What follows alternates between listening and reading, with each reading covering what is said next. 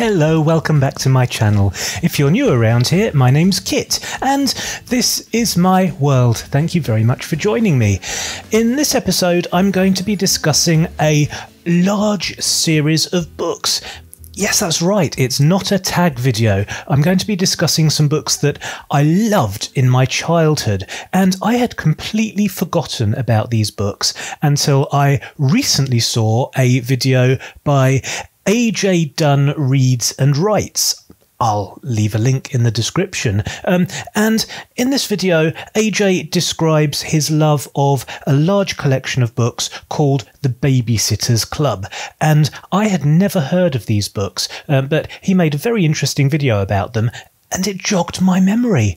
I had a very similar love affair with a large collection of books when I was in my youth, and this is Alfred Hitchcock and the Three Investigators.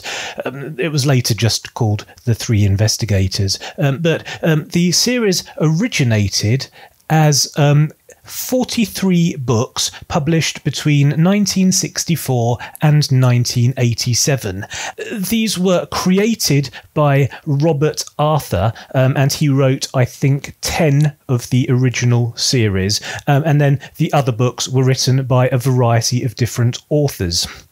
The important thing about the Three Investigators books is, despite the titles, and I will give you some examples of some titles, they start with The Secret of Terror Castle, published in 1964. Then there's The Mystery of the Stuttering Parrot from 1964, The Mystery of the Whispering Mummy, 1965, The Mystery of the Green Ghost, 1965, The Mystery of the Vanishing Treasure, 1966. And so it goes, Skeleton Island and so forth. The point that I want to make is that despite these supernatural sounding titles, the Three Investigators are very much grounded in reality, and that's why I liked them. Because although fantasy was, and to a very great extent remains, my favourite genre, I'm not very good at fantasy that happens in the real world, with the notable exception being the Borobles trilogy, which happen in London and are fantasy. But I find it very difficult reconciling fantasy in the real world. So I would have struggled with the Three Investigators if there were actually supernatural things occurring. But there aren't.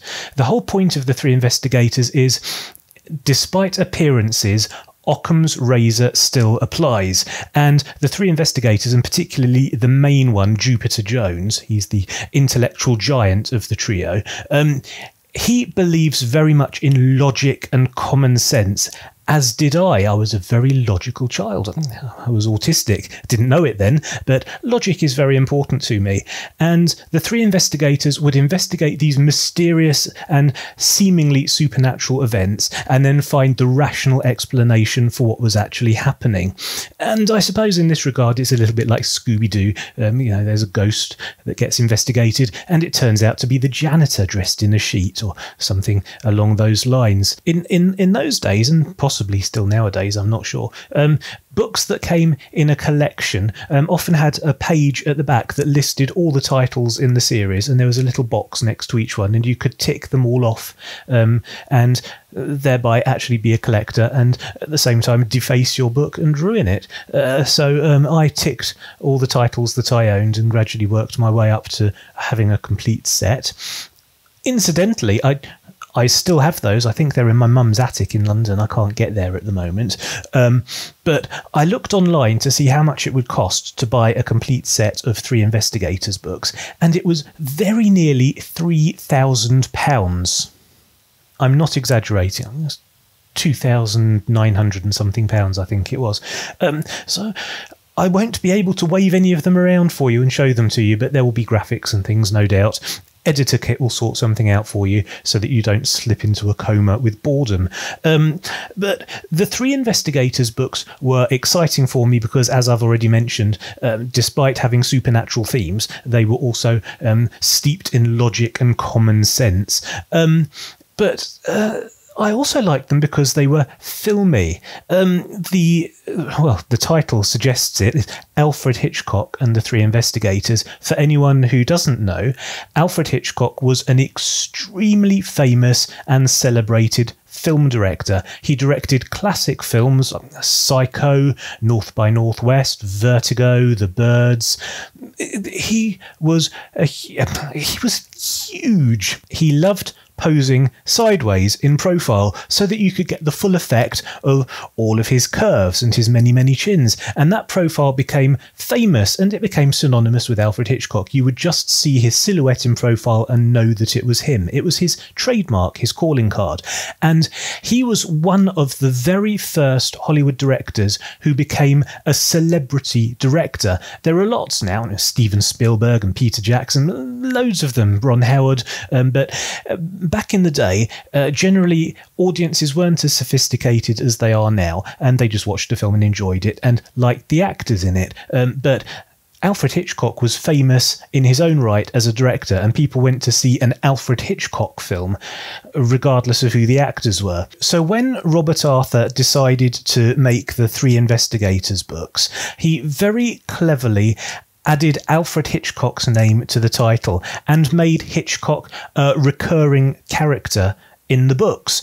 And that's what initially drew my... That's why I went for the Three Investigators books rather than Nancy Drew or the Hardy Boys. It was because Alfred Hitchcock's name was attached. And the way he was worked into the story is that in book one, the Three Investigators, led by Jupiter Jones, bluff their way into Alfred Hitchcock's office and kind of befriend him. They offer to find him a suitable haunted house to use as a location for his latest movie. And he is so impressed with them that he offers to introduce the book which will become the story of their adventure, and he doesn't really think much will come of it, but they impress him, and so he does. He writes the introduction to the book, and he also writes the epilogue to the book as well, and this becomes an ongoing tradition. None of them were actually written by Alfred Hitchcock. To the best of my knowledge, he had no involvement at all, except possibly picking up some sort of paycheck for the use of his name and image, I suppose. But really, his name was attached to it just as a marketing tool, and his character appeared in it and said things as if it was Alfred Hitchcock saying them, but actually it wasn't. It was all made up. But that doesn't matter. It was really nice. The books would start off with a little bit of an introduction by Alfred Hitchcock, then there would be an adventure, and then there would be an epilogue, typically involving the kids sitting around with Alfred Hitchcock and explaining to him how they had solved the mystery. And then he would sort of pat them on the head and tell them how clever they were. The Three Investigators, they're aged around 13 or 14 years, and they're led by Jupiter Jones, who is an orphan who is now living with his uncle and aunt, who run a junkyard. And somewhere hidden amongst piles of junks is a caravan or a mobile home of some description, and in this the Three Investigators have made their base, and they have a telephone, a typewriter, some books, some magnifying glasses, simple stuff that children would have access to. The telephone's a little bit of a stretch. I can't remember how they worked it, that they've got their own telephone line, and I don't think it's ever mentioned how they pay for it, but they've got simple stuff. Bear in mind, these books are from the 60s, so there's no internet, there's no real technology, there's a telephone and a typewriter. And then there's Pete Crenshaw, he's the second in command. He's a little bit more athletic, he does more of the action type stuff, if there is any action to be had. And then there is Bob Andrews. Bob Andrews is the nerd. He's the research and records guy. He spends a lot of time in the library. I think he's got a part-time job in the library, and he does a lot of research and then pops into it and gives convenient exposition and helps out as a sort of backroom guy. He's got glasses, of course, because he's a nerd.